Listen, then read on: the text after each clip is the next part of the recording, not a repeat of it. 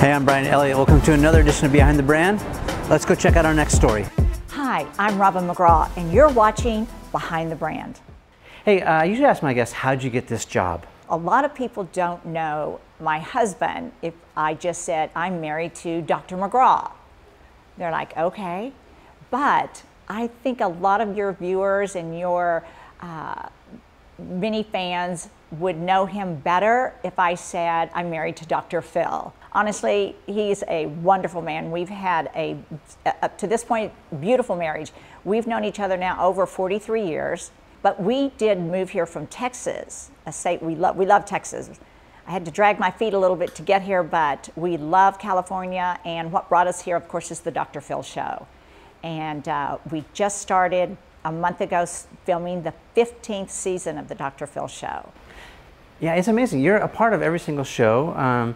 You shoot a couple of shows a day, right? That's right. So tell us that story. We were talking a little bit off camera how that came to be, but you're there, you're in the audience, and then you kind of close every show with them, don't you? It really, yes, you're absolutely right, but it all started by accident. I had no intention of going to every taping. I had really no intention, once that started, of ever being in front of the camera. I was only at that first show, of course, to support Philip. This was a new life we started once we moved out here. Him having his own talk show. Of course, he'd been on Oprah for 5 years, Tuesdays with Dr. Phil. But no, I didn't go to Chicago every time he taped that show. But we wanted to support, Jay, Philip, myself, we wanted to support Philip with this new venture. I've always thought Philip was very brilliant. I've always thought he had so much to share with the world.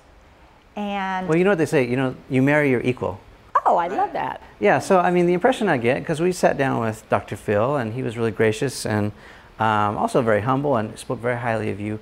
But you can kind of tell, you can get the impression that you're very much the wing beneath his wings. You know, that I think he does so well because he has such a great support system. That's really true. I do support him, and he supports me. We're each other's biggest fan. And I was there that first day to support him doing this that I think he was meant to do. I believe the Dr. Phil show was something he was meant to do. And so I was there for both shows. First show ends. They did not tell him what to do after he did his thing. And he looked out at me, and I had tears in my eyes. I was so proud of him. And he just walks over to me, and we walk off, and he said, "What'd you think?" At that point, we thought the cameras had stopped when he was on stage. And I stayed for the second show, and the next day. Yeah, and the producer's going, keep it going, this is gold. Yes. Yeah. I have to tell you, he's had pretty much the same staff since day one. The same cameraman and the same executive producer. She's brilliant, Carla Pennington, love her. Executive producer from day one, my best friend from day two. And she came out after about 3 days of taping and said, "Robin, is there any way you could come to every taping? Because when I see the two of you walk off like that, he's a different man. Yeah. The viewer will get to see a different side of Dr. Phil. Yeah. Because there's something about the two of you when you're together and you're talking about that show and he looks at you. I want the viewer to see that. He becomes who he really is off camera." Well, it's yin and yang, right? Like you probably complement where he's weak and vice versa. Thank you. And so, yes, I said, if that's what you want, if that's what you need, if that's going to help this show, I'm there. And I worked around carpool, and I said, well, if you can, I can get Jordan to school and get him picked up, then yes, I can be here. And that's how it started. I'm at every show. I've never missed one. And I have to tell you something funny. When I'm there at that show and in my chair, I still sit there on the edge of my seat listening to every word he says as if it's the first time I've ever heard him say it. I really believe he is brilliant, and I love to hear him interact with those guests.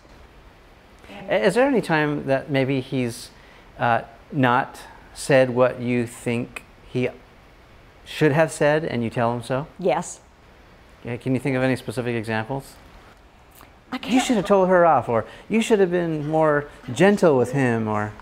Sometimes I'll say, and I really cannot think of an example of a show, of a guest, But it happens. But it happens, and we'll be talking about it at night over dinner. And I'll say, oh, Philip, you missed a good chance to say this, or I wish you had, did you notice this? And it's rare, it's seldom. But even when I give him what I wish maybe he had said, the show is still wonderful. Everything he says is perfect, but he wants to know that. His entire control room is pretty much women. Yeah. Or sometimes I'll say, oh, I wish you hadn't said that because I don't believe that she's needed to hear that, or something like that. He'll go, oh, well, I'm going to take that out. I think you're right. But it's seldom that happens. But he loves to hear my opinion and all the women on his staff. Yeah. Are you pretty open to his suggestions? Do you ever get Dr. Field? Well, I'm going to tell you, I'm going to be honest with you today. Ask me whatever you want. But I will say, I put down a rule. Before he was the Dr. Phil we all know, he was Dr. Phil in our home. And I gave him the rule that you can never Dr. Phil me. If I need Dr. Phil, I will ask for it. So we live by that rule in our home. Yeah, so there's a clean separation of church and state, yeah? Huge separation. Yeah. Are you pretty receptive, though, when he tells you, I mean, does he give you kind of that, how's that working for you, speech sometimes? Like I said, he's a smart man, yeah. And he listened that first time I said, don't ever Dr. Phil me unless I ask for it. Now, if I ask for it, you can do it. So sometimes I'll say, hon, I need your advice on something. I need you to sum this up for me or help me through this.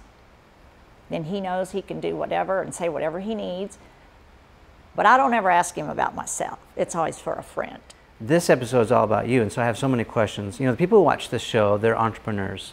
They're in the struggle, and you know, they're in the trenches, battling it out, either mentally or physically, trying to get their thing off the ground, or they're hustling, or they've got a side gig, or maybe even they're working for the man and they're plotting their escape at some point. They've got this great idea. We talked off camera about how you basically dedicated the first part of your entire life to being a mother, and that was what you're most passionate about. And I think it's worth underscoring that there's probably no better or more important job than being a parent. I agree. Yes, I believe that.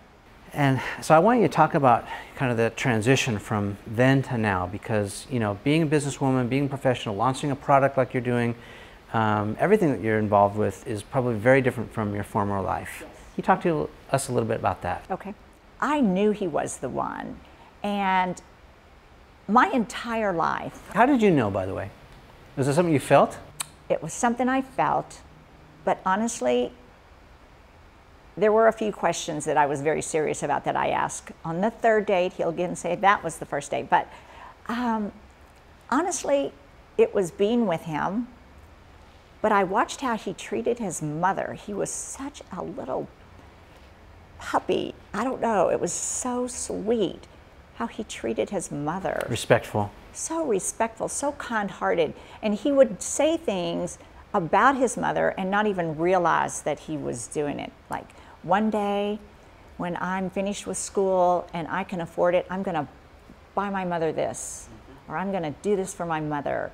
And he would always look for his mother when he came into the house, yeah. Because when he moved back to town to go back to school there, he stayed with his mother. He lived with his mom and dad. And I met him through his sister, and so, I don't know, that had a lot to do with it. That's some foreshadowing of the future, yeah. And he was just so kind to me, and I just loved him right away. Were you going to school at the time? I had just graduated high school. That's how young I was. And we went away to Denton, Texas, to North Texas. And what did you want to be at the time? At the time, I had to work full time. I grew up very poor, and I couldn't, there was no such thing as taking out loans or anything like that. So I worked full time and went to school at night. And I majored in elementary education. But my life goal, I knew from the time I was very young that I wanted to be a wife and mother. And so then how did you make that transition? You know, your kids got older, they grew up, and they're amazing, they're doing their own things. You know, again, I think a lot of people, no matter what your age, we're constantly trying to reinvent ourselves, right? Talk about that process. Was that easy? You know, what did you have to learn? Break it down for us. Once we moved out to California from Texas, again, I said it was a huge life change, and it was. But I'm one of those that love change, and I'm one of those that believe. I believe that the Lord has a plan for everyone, and I have always believed we're supposed to be here. This is part of our plan. This is part of where our life has now taken us. And opportunity presented itself for me to start my foundation. Well, you had a platform, right? Yes. I mean, when I'm afforded a platform like the #1 daytime talk show, I'm not just going to sit there and do nothing. Yeah. So I had the ability to reach out to millions. And I thought, well, what do I want to do with it? And I will tell you, because I've sat through every show, the ones that have moved me the very most are the ones we've done on domestic violence and sexual assault. And so I created my foundation, When Georgia Smiled, the Robin McGraw Revelation Foundation. And when Georgia Smiled was named in honor of my mother. Her name was Georgia. And a lot of people ask me if she's a victim of domestic violence. She was not, nor have I ever been. But it is those women that come on the show that show such strength. And let me say right now, it's not just women, men also come on the show and show such strength to want to reach out and ask for help, because they're at that point where they're not ashamed. They know that this could be their last chance, but they come on that show and they show the strength to tell their story and ask for help. But also those men and women who have been through that same situation, who when they see on our site that we're asking for anyone who wants help so we can do that show, they will write in and call in and say, I want to be a part of your team in helping these victims because I've been there. Those shows have moved me so much that I created the foundation and focused on those people. And I created some products so that 100% of the net proceeds would then go to the foundation. I created a lip gloss line. I named it Avery Lasting Love after our granddaughter Avery. The first 2 colors in the lip gloss line are named the Erica and the Elizabeth, our daughter-in-law's first and middle name, and the other 2 are Georgia, May. I created a candle collection called The Light of My Life.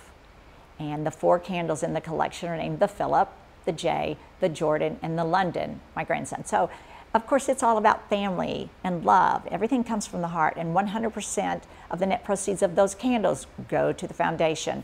So that was my first mission.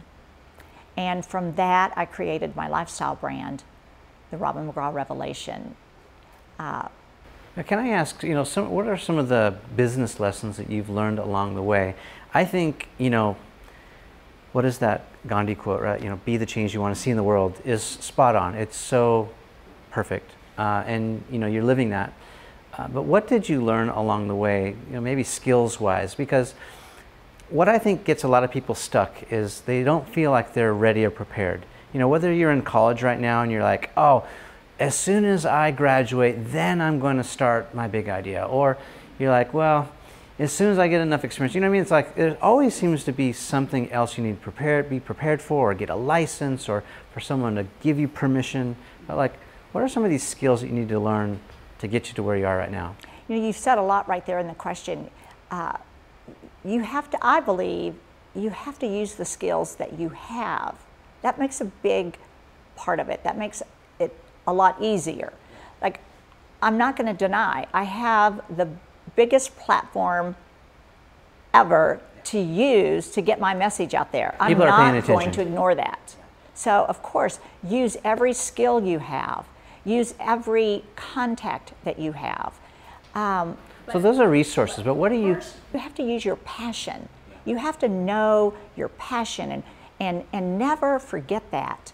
Never forget that you have this desire, this focus, this passion for what it is you want to do, and never give that up. Never. Make a plan. Everything starts with a plan. Everything starts with a goal, and never turn away from that. It doesn't matter how many obstacles are in your way, never turn away from that plan. Never turn away from that goal, because if it comes from your heart, It's going to happen. That's what I believe. And everything I'm doing now in Robin McGraw Revelation, everything I'm doing now really started from when I was a young child, knowing what I wanted when I became an adult, knowing what I would and would not accept in this world. And everything I am creating now has been inspired from either what I've gone through, what I knew I wanted. I launched the first product in Robin McGraw Revelation lifestyle brand, a skincare line. And my whole reason, in fact, the reason I named my company Robin McGraw Revelation comes from my own personal revelation that I had 31 years ago. Which was what? Well, I was on the telephone with my mother, and we had just moved into a house that, in the middle of the night, that we needed to do a lot of work on. And my mother was going to come over and help me unpack and get settled. And I got a phone call from her, and she said, "Sweetheart, I'll be over in a sec." And I said, "Great." And she said, "But for some reason, I'm feeling kind of funny." And when I said, "What do you mean by funny?" I did not know that when she said, "I'm feeling kind of funny," she was dying right then. Those were her last words she would ever speak to me, to anyone. She was dying right then. When I asked her, "What do you mean by funny?" she was already gone. And I hung up the phone thinking we had been disconnected, and it rang again. And when Philip walked into the room, he picked it up, and I heard my father screaming. I heard Philip say, "Call an ambulance." We raced over there, and he walked outside to me where I was in shock, and he said, "She's gone." And I remember looking at him saying, "What?" And he goes, "She's gone, I'm sorry, she's gone." And I said, "You've got to be kidding. She's never been sick a day in her life. She's never even been to the doctor." And right then I had my revelation. Right then when I said she's never even been to the doctor, I thought, my revelation was, she never put herself first. She never, ever took care of herself. She always put me, my twin brother, my 3 older sisters, my father, everyone else came first. And I thought, I can't do it. My revelation was, I will not perpetuate her legacy of self-neglect. Because my entire life I wanted to be just like my mother. I wanted to be the woman, the wife, the mother, the grandmother that she was. She taught me the strength of a woman. And I have always wanted to be just like her. Well, it sounds like she gave you that gift, that revelation as well. She did. She did. I knew right then I needed to take care of myself, not only on the inside but the outside, so that I could be here to take care of those I love. Wow. Can we talk about getting older? Yes. Can we? Yes. I mean, yes. I'm not a young pup anymore either, so I'm fine, because I would like to learn a little bit here personally, and hear your journey. You know, a lot of us who are working hard and raising families and doing our thing, it's this work-life balance, you know, struggle that I can never really seem to get balanced. But can you talk a little bit about some of the challenges and opportunities, you know, successes you had and maybe failures with, as you're growing older, trying to stay fit, manage all these things? I mean, you know, you look amazing. Thank you. I want to look amazing too, and I struggled with this a bit because I'm always on the road or traveling. But can you talk a little bit about, you know, how you've managed to kind of get this thing down? As I said earlier, when my mother passed so suddenly, she was only 58 years old when she passed of the undiagnosed heart disease. And my revelation that day was to take care of myself. And I think that's so important because now I'm 62 years old, and I was going to make sure that every day for the rest of my life, I was going to do whatever I needed to do to truly be the healthiest I could be on the inside as well as the outside.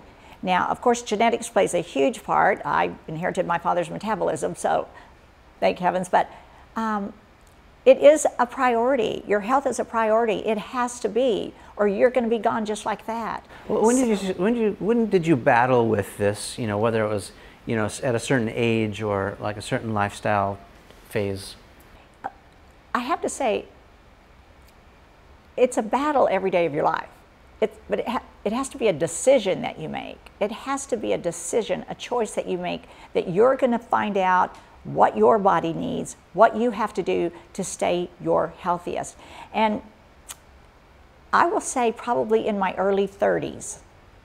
Now, I had my first child when I was 26, and it was after his birth that I thought, okay, I'm going to have to find out what it is I need to do to get back into shape. But I will say, before that, I've always been an athlete. I've always enjoyed staying fit. It's always been important to me. So it was more about fitness in my 30s. Then in my 40s, hormones played a big part. So I did every bit of research. I can tell you, I went to the library, I went to the bookstore, I would sit on the floor, I would read certain books until I knew exactly which ones I had to buy. When I was younger, we didn't have the internet like we have now.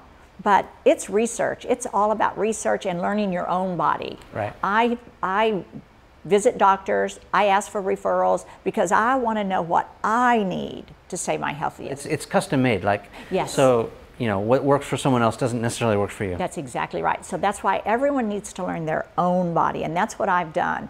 And I do the blood work. I do every test that I need to do, and there are brilliant people out there, scientists, doctors, nutritionists, and I visit them, not all the time, I'm not obsessed with it, but it is kind of funny right now that when I'm out with the girls, we have lunch or something, and someone will say, why aren't you eating your salad? Well, honestly, I don't eat anything green because I know my body can't handle it. I don't eat, there's an enzyme that my body cannot handle from green vegetables and lettuce and stuff. So, and I can handle carbs. So it makes a lot of people mad when I order French fries and they order a salad, but I've learned that. I've done my research and I know what my body can handle. And I think that's what's so important for every single human being.